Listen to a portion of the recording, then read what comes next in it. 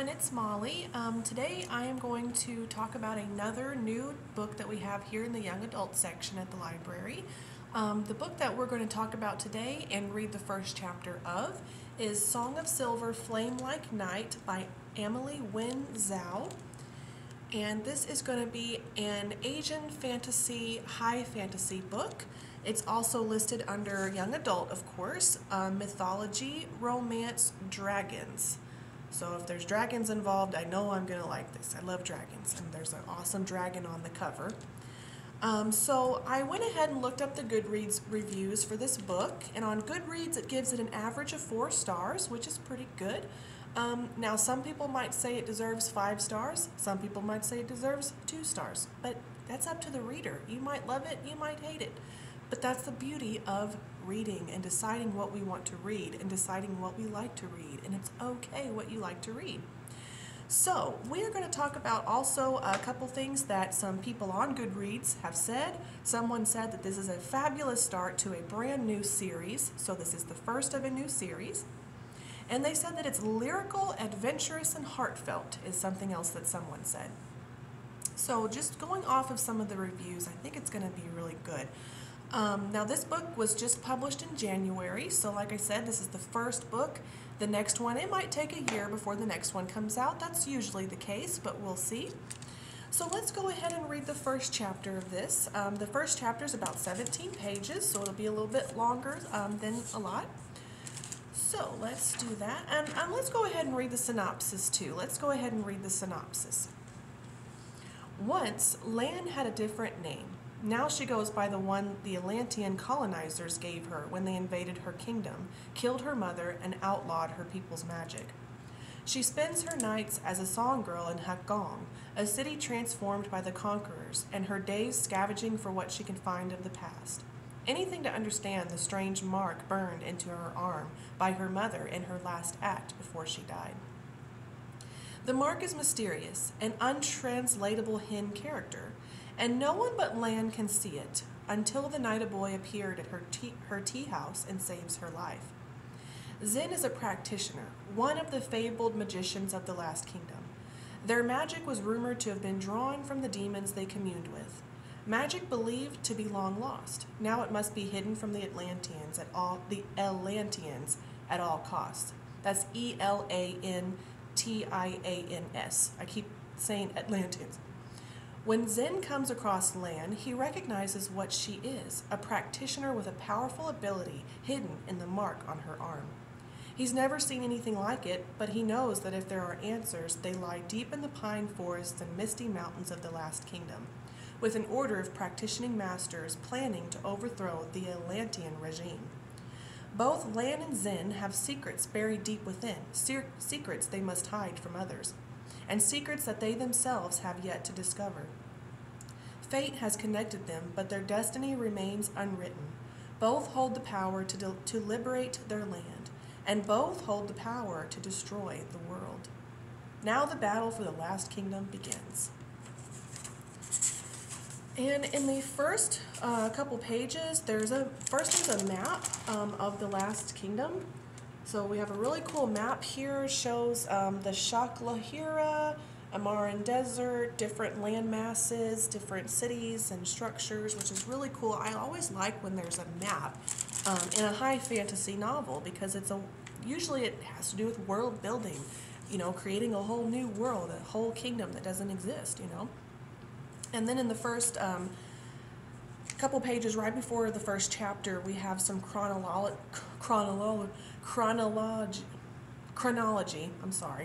We have some chronology here of the warring clans era, 500 cycles, First Kingdom, cycles 0 to 591, so some little bit of historical context, if you will, for this story. Okay, so let's go ahead with the first chapter. In the first chapter, we have a quote, "Power is always borrowed, never created," by Daozi in Book of the Way, Classic of Virtues 1.1. Atlantean Age, Cycle 12, the Black Port, Hakgong. This is our location and period in history for the story. The Last Kingdom had been brought to its knees, but the view was mighty fine from here. Lan tipped her bamboo hat over her head, parting her lips in pleasure as the cool evening breeze combed through strands of her silky black hair. Sweat slicked her neck from the afternoon's work of hawking wares at the local Eve market, and her back ached with the beating she'd received from Madame Meng for stealing sugar plum candies from the kitchens at the tea house. But in rare moments like this, when the sun hung ripe and swollen as a mandarin over the glittering sea, there was still a shattered glass beauty to be found in the remnants of a conquered land. The city of Hatgong unfurled before her in a patchwork of contradictions.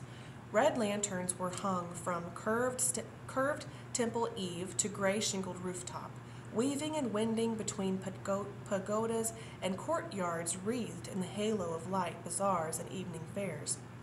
On the distant hills, the Atlanteans had settled on higher ground, building their strange architecture of stone, glass, and metal to watch over the Hin like gods. The skyline glowed a dusky auric from their alchemical lamplight that spilled through stained glass windows and arched marble doorways. Lan rolled her eyes and turned away. She knew the story of the gods, any gods, to be a big, steaming bowl of turd. Much as the Atlanteans wished to pretend otherwise, Lan knew they had come to the last kingdom for one thing: resources. Ships full of powdered spices and golden grains and verdant tea leaves, chests of silks and semites, jades and porcelains, left Hatgong for the Atlantean Empire across the sea of heavenly radiance each day. And whatever was left over trickled into the black markets of Hatgong. At this bell, the Eve market was in full bloom, merchants having filed in along the jade trail with jewels that gleamed like the light of the sun, spices tasting of lands Lan had never seen before, and fabrics that shimmered like the night sky itself. Hatgong's heartbeat was the clink of coin, its lifeblood the flow of trade, its bones the wooden stalls of marketplaces. It was a place of survival. Lan paused at the very end of the market. She took care to lower her Juali, her bamboo hat, over her face lest any Atlantean officials prowled nearby. What she was about to do could very well earn her a spot on the gallows along with another hen who had broken Atlantean laws. With a surreptitious glance around, she crossed the street and made for the slums. This was where the illusion of the last kingdom ended and the reality of a conquered land began. Here, the cobblestone streets carefully constructed by the Atlanteans after the conquest faded to dust. The elegantly renovated facades and shiny glass windows gave way to buildings crumbling from disrepair. The trading house sat in a derelict corner, its cheap wooden doors chipped and faded with time, paper windows patched with grease yet sagging with the humidity of the south. A wooden bell tinkled somewhere overhead as Lan stepped inside. She shut the doors, and the hubbub of the outside world fell silent. The interior was dim, dust motes swirling in the late afternoon sunlight that spilled onto cracked floorboards, and shelves crammed with an assortment of scrolls, tomes, and trinkets. The entire shop looked like an oil painting left to fade in the sun, smelling of ink and damp wood. But this was Lan's favorite place in the world.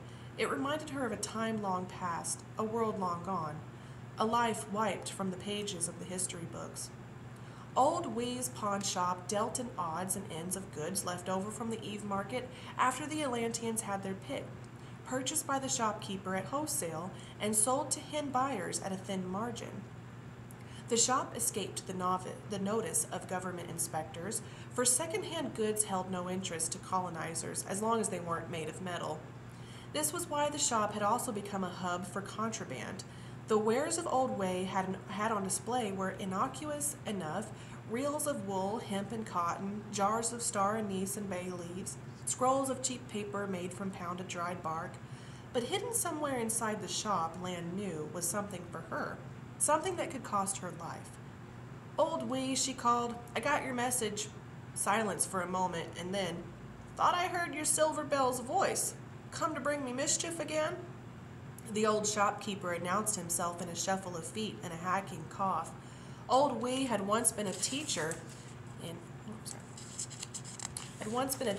a northeastern coastal village. Before his family was killed and he'd lost everything in the Atlantean conquest 12 cycles ago.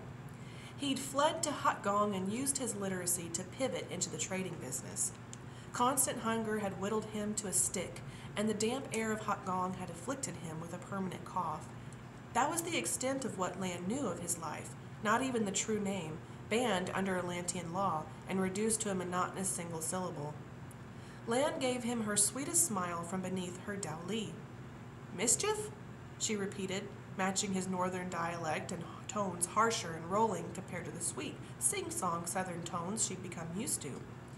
It was a rarity to speak either of these ways. "When have I ever brought you mischief, old wee?" he grunted, casting her an appraising look. "Never brought me fortune either, and I still let you come back each time." She poked her tongue out. "Must be my charm." "Ha!" he said, the word cracking through a thick layer of phlegm. "Any gods watching would know what lies beneath that charm." "There are no gods watching." It was a point she often liked to debate with old Wee, who was a stout worshipper of the hen's pantheon of gods, in particular his favorite, the god of riches. Old Wee liked to tell Lan he devoutly prayed to the god of riches in his childhood. Lan liked to remind him that the god of riches must have a twisted sense of humor to have rewarded him with a run-down contraband shop. "There are," old Wee replied. Lan raised her eyes heavenward and mouthed the words with him, words she had heard 100 times. "There are old gods and new gods, kind gods and fickle gods, and most powerful of them all are the 4 demon gods." Lan preferred to not believe that her fortunes lay in the hands of some invisible old farts in the sky, no matter how powerful they might be. "Whatever you say, old Wee," she replied, leaning over the counter and cupping her chin in her hands. The old shopkeeper wheezed a few times, then asked, "Eve Market again? What, is the tea house not feeding you enough?" They both knew the answer to that. Madame Ming ran the tea house like a glass menagerie, and her song girls were her finest display. She fed them just enough to keep them dewy and ripe for the picking, but never enough so that their bellies grew full. Gods forbid they become lazy or fat. "I like it here," Lan said, and she did. Out here, hawking alongside other vendors and pocketing the coin she made into her own pockets was where she felt some semblance of control over her life, a taste of freedom and free will, if only temporary. "Besides," she added sweetly, "I get to drop by to see you." He cast her a shrewd look, then tissed and wagged a finger. "Don't try your honeyed words on me, Yatu," he said, and bent to the cabinets beneath his counter. Yatu, girl. It was what he'd called her since he'd found her, a scrap of an orphan begging on the streets of Hutgong. He'd taken her to the only place he'd known that would welcome a girl with no name and no reputation, Madame Ming's tea house. She'd signed a contract whose terms she'd barely been able to decipher, and whose length only seemed to swell and swell the harder she worked. But at the end of the day, he'd saved her life, gotten her a job, put a stable roof over her head. It was more kindness than she could ask for in those times. She grinned at the sour old man. "I would never." Old Wee's grunt turned into a bout of coughing, and Lan's smile slipped. The winters down in the south had none of the biting cold that she'd grown up with in the northeast. Instead, it encroached with a damp chill that sank into the bones and joints and lungs and festered there. She took in the state of the battered old shop, the shelves that stood further than usual. Tonight, on the eve of the big festivities for the 12th cycle of the Atlantean conquest, security had been tightened around Hutgong, and the first thing people tend to avoid in those circumstances was a shop trading in illicit goods. Lan couldn't afford to dally either. Soon the streets would be crawling with Atlantean patrols, and a lone song girl in her midst was an invitation to trouble. "Lungs acting up again, old Wee?" she asked, running a finger over a small stained glass dragon figure on the counter. Likely a prized trade from one of the jade troll nations across the great Amarian desert. The hen had not known glass until the era of the Middle Kingdom, under which Emperor Jin, the Golden Emperor, established formal trade routes reaching all the way west to the fabled deserts of Myceria. "Ah, yeah," the shopkeeper said with a wince. From the folds of his sleeve he drew what must once have been a fine silken handkerchief and patted his mouth with it. The cloth was sodden and graying with grime. Ginseng princes have shot up since the Atlantean farts learned of its healing properties. But I've lived with these old bones all my life, and they haven't killed me yet. Nothing to worry about. Leanne drummed her fingers on the wooden counter, polished with the comings and goings of so many others before her. Here was the trick to surviving in a colonized land. You couldn't show that you cared. Every hen you came across would have his share of sob stories, family slaughtered in the conquest, home pillaged and plundered, or worse. To care was to allow a chink in the armor of survival. So Lan asked the question that had been brewing in her chest all day. "Well, what do you have for me?" Old Wee gifted her a gap-toothed smile and bent beneath his counter. Lan's pulse began to race. Instinctively, she pressed fingers to the inside of her left wrist. There, imprinted into flesh and sinew and blood, was a scar that only she could see, a perfect circle encompassing a character in the shape of a hen word that she could not read, sweeping strokes blooming like an elegantly balanced flower, blossoming leaves and stems. 18 cycles she'd lived, and she had spent 12 of those searching for this character, the only clue to her past that her mother had left her before her death. To this day, she could feel the searing heat of her mother's fingers on her arms, the hole in Mama's chest bleeding red even as the world erupted in blinding white. The expensive lacquerwood furniture of their study darkened with blood, the air filled with the bitter scent of burnt metal and something else, something ancient, something impossible.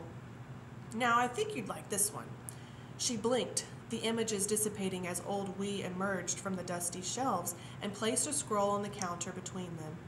Lan held her breath as he unfurled it.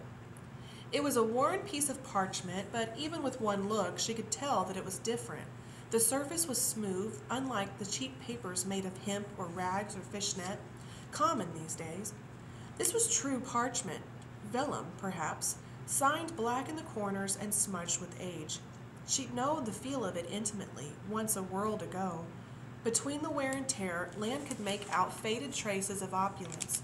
Her eyes raked over the sketches of the 4 demon gods in the corners of the pages, barely visible but present nevertheless, dragon, phoenix, tiger, and tortoise, all facing the center of the scroll, frozen in time. Swirls of painted clouds adorned the top and bottom margins, and then, there, in the very center, ensconced within a near-perfect circle, a single character, blooming with the delicate balance of a hen character, yet with nothing recognizable. Her heart jumped into her throat as she leaned over it, barely breathing. "I thought you'd be excited," old Wee said. He watched her carefully, eyes glinting with the prospect of a sale. "Wait till you hear where I got it." She barely heard him. Her pulse thundered in her ears as she traced the strokes of the character, following every line and comparing it to the character she'd memorized well enough to know in her dreams. Her excitement faltered as her fingers stuttered over a stroke. No. A line cut too short, a dot missing, a diagonal slightly off. Minute differences, but all the same. Wrong. She slumped, letting out a sigh. Sloppily, she rotated her wrist, finger tracing a loose circle to finish up the character. That was when it happened. The air in the shop shifted, and she felt as though something inside her had snapped into place, an invisible current that rushed from her fingertips into the shop, like a static shock in winter.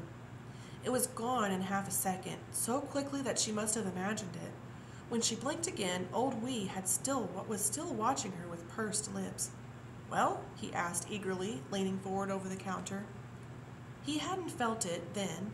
Lan touched the tip of her fingers to her temples. It hadn't been anything, a momentary lapse in focus, a trick of the nerves brought on by hunger and exhaustion. "It's a bit different," she replied, ignoring the familiar disappointment that curdled in her stomach. It had been close, so close, and yet it wasn't. "Not what you're looking for, then," old Wee said, clearing his throat. "But I think it's a start. See here, the syllabary seems to be composed in the same style as yours, with those curves and dashes. But the circle outside is really what caught my attention." He tapped 2 calloused fingers to the page. "Everything we've seen with a circle around the character has been there only for decoration. But see how these strokes bleed into the circle. They were written in a conjoined line, a clear beginning and an end." She let him drone on, but really her mind reeled with a crumbling realization that she might never understand what had happened the day her mother died and the last kingdom fell. That she might never know how it was possible that her mother had reached up, fingers trembling, slicked with red, and with her skin bare, burned, something into Lan's wrist. Something had remained after all these cycles in the form of a mark visible only to Lan. A memory that existed between dream and imagination, the faintest spark of hope for what shouldn't be possible. Hear anything I just said? Lan blinked, the past swirling away like smoke. Old Wee was giving her the stink eye. I was saying, he said with the peevishness of a teacher who'd been ignored by his pupil, that this came from an old temple bookhouse and was rumored to have originated at one of the 100 schools of practicing themselves. I do know that the practitioners of old wrote in a different type of script. Her breath caught at the word practitioner. Lan curved her lips into a smile and slid forward, propping herself on one elbow on the counter. I'm sure the practitioners wrote these, alongside the Yalmoguigwai.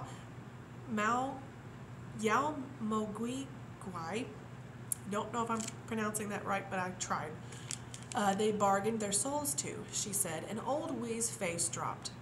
Speak of the demon comes, he hissed, glancing around as though one might jump out from behind his cabinet of dried goji berries. Do not curse my shop with such pretentious sayings. Lan rolled her eyes. In the villages where old Wee was from, superstitions ran deeper than in the cities. Stories of ghouls haunting villages in forests of pine and bamboo, of demons eating the souls of babies in the night. Such things might have sent shivers up Lan's spine once, given her second thoughts about walking in the shadows, but now she knew there were worse things to fear. It's all just folklore, old Wee, she said. Old Wee leaned forward close enough that she could see the tea stains in his teeth. The Dragon Emperor might have banned such topics when he founded the Last Kingdom, but I remember the tales from my grandfather's grandfathers. I have heard the stories of ancient orders of practitioners cultivating magic and martial arts, walking the rivers and lakes of the First and Middle Kingdoms, fighting evil and bringing justice to the world. Even when the emperors of the Middle Kingdom attempted to control practicing, they couldn't hide the traces of evidence across our lands. Tomes written in characters that are indecipherable, temples and secret troves of treasures and artifacts with properties inexplicable. Practicing magic has always been ingrained in our history, Yatu. Old Wee was one of those ardent believers in the myths of folk heroes, practitioners, who had once walked on water and flown over mountains, wielding magic and slaying demons. Perhaps they once had, long, long ago. Then where are they now? Why haven't they come to save us from this? Lan gestured at the door, at the dilapidated streets, at the old man's hesitation, her lip twisted. Even if they did once exist, it was probably centuries and dynasties ago. Whatever folk heroes and practitioners of old you believe in are dead. Her voice softened. There are no heroes left for us in this world, old Wee. Her friend gave her a penetrating look. Is that what you truly believe? He said. Then tell me, why is it that you make your weekly visits down here, searching for a strange character on a scar only you can see? His words cut like a blade to Lan's heart, pinning the smallest flicker of a spark she hadn't dared utter, had never dared utter, that in spite of all she told herself, what she had witnessed on the day of her mother's death had been something like magic. And the scar on her wrist held the clue, the only clue to the truth of that day. Because it lets me hope that there's something else for me out there, something other than this life. The dust motes before her swirled, stained red and orange by the setting sun, like the dying embers of a fire. Lan set her hand over the slip of parchment. Perhaps there was something to be learned in the instructable strokes of that character. It was the closest she'd gotten in the past 12 cycles after all. The imagery in this is amazing. I just wanted to say that really quick. I'll take it, she said. I'll take the scroll. The old shopkeeper blinked, clearly surprised at this development. Ah, he tapped the scroll. You be careful, Agatu. I've heard too many of a tale of marks created by dark demonic energies. Whatever's on your wrist inside that scar, well, let's just hope it was left by someone with a noble cause. Superstitions, Lan repeated. All superstitions must come from somewhere, the shopkeeper said ominously, then crooked his fingers. Now let's see the payment. Nothing comes for free. Got rent to pay, food to buy. She hesitated only briefly. Then Lan leaned over the counter, brushing aside a small sack of herbal powders Old Wee had been weighing, and placed a ragged hemp pouch on its surface. It landed with a clink. Old Wee's hands darted out, pawing through its contents. His eyes widened as he drew something out. 10 hells, you two, he whispered, and drew his old paper lamp closer. In the light of the flames, a sleek silver spoon glistened.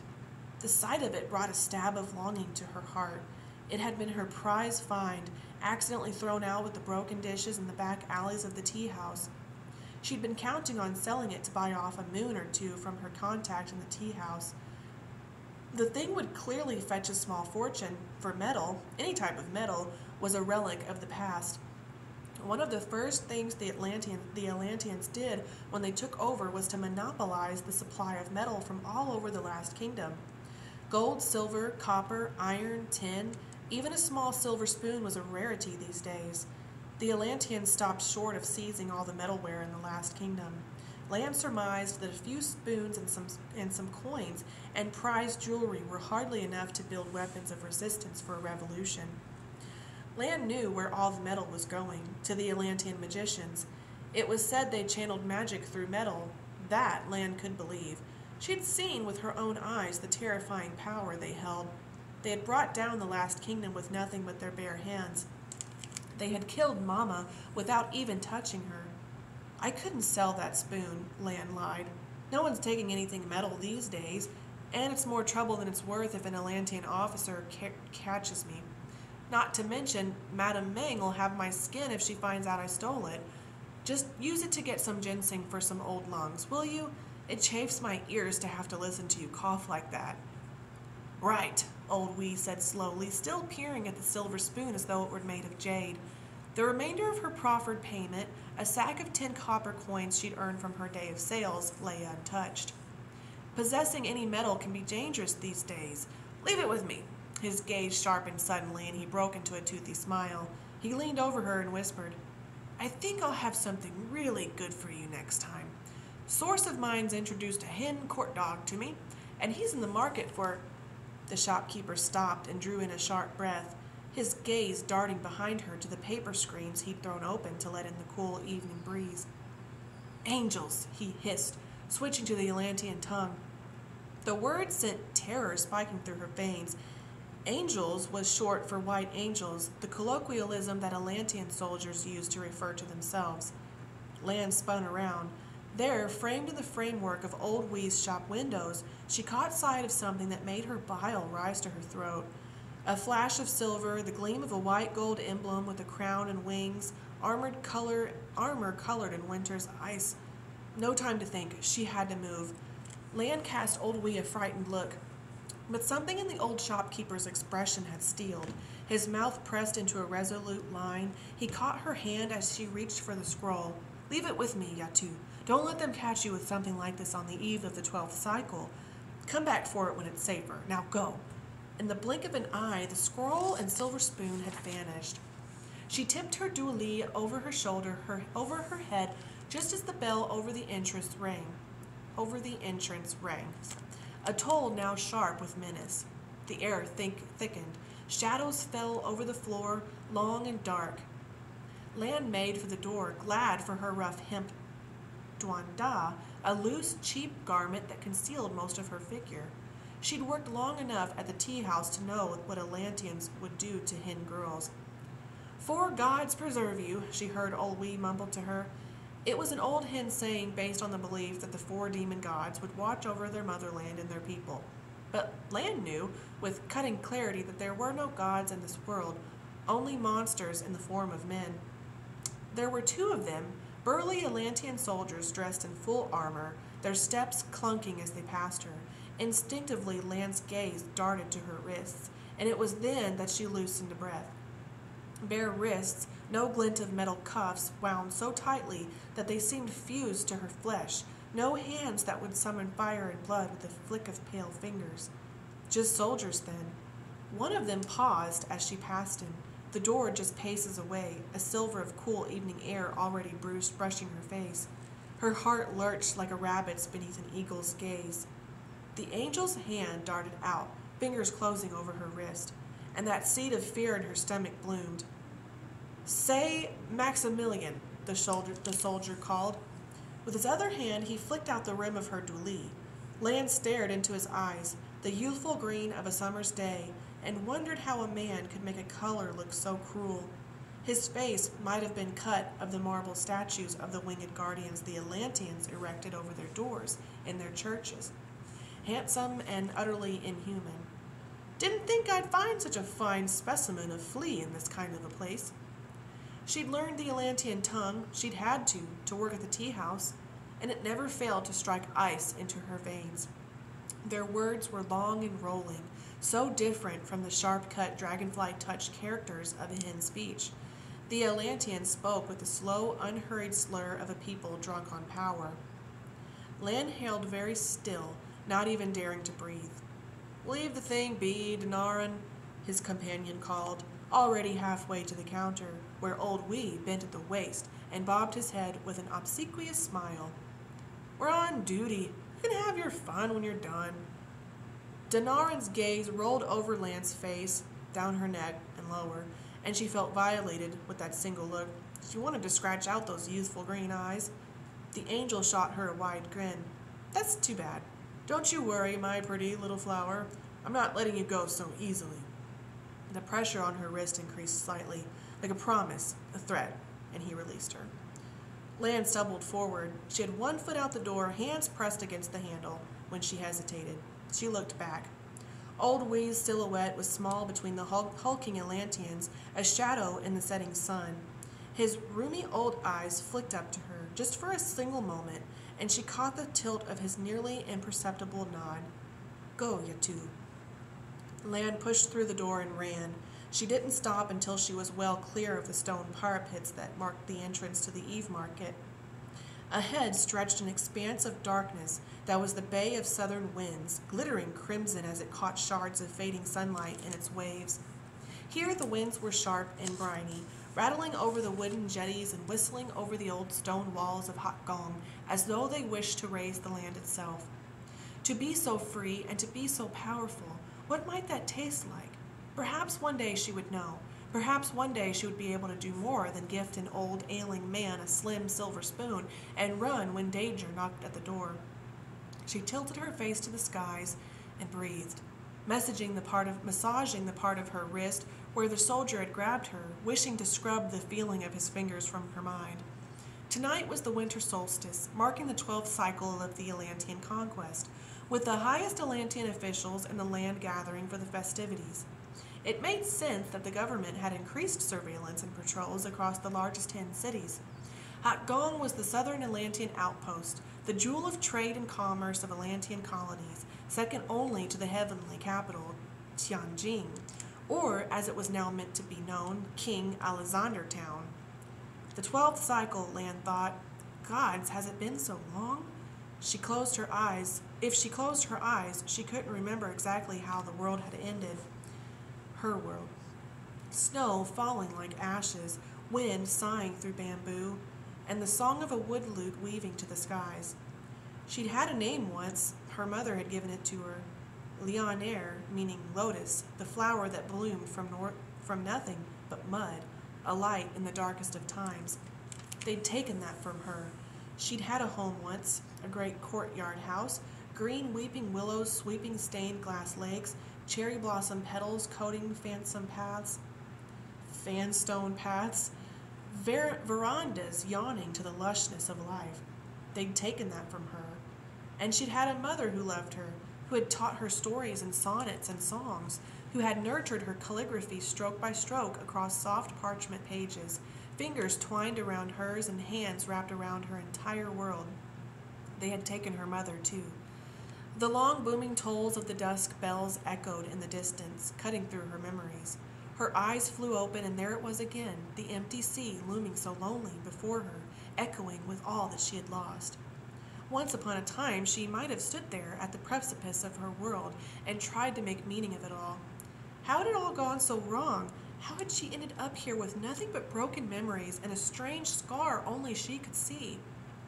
But as the bell's sonorous tones told to sound across the skies, reality washed over her. She was hungry, she was tired, and she was late for the evening's performance at the tea house. The scroll had been promising, though.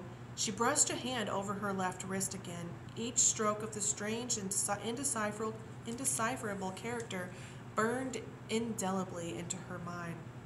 Next time, she told herself, just as she had for the past 11 cycles, next time I'll find the message you left me, Mama. For now, though, Lan tipped her dooley over her head and dusted off her sleeves. She had a tea house to return to.